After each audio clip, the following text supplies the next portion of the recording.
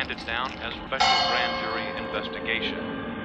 Grave robbing in Texas is this hour's top news story. An informant led officers of the Muerto County Sheriff's Department to a cemetery just outside the small rural Texas community of Newt early this morning.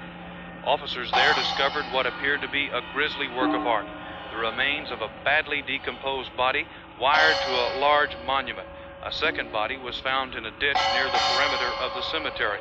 Subsequent investigation has revealed at least a dozen empty crypts, and it's feared more will turn up as the probe continues.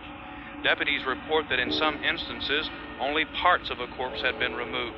The head, or in some cases, the extremities removed, the remainder of the corpse left intact. Evidence indicates the robberies have occurred over a period of time. Sheriff Jesus Maldonado refused to give details in the ghoulish case and said only that he did have strong evidence linking the crime to elements outside the state. Area residents have reportedly converged on the cemetery, fearing the remains of relatives have been removed.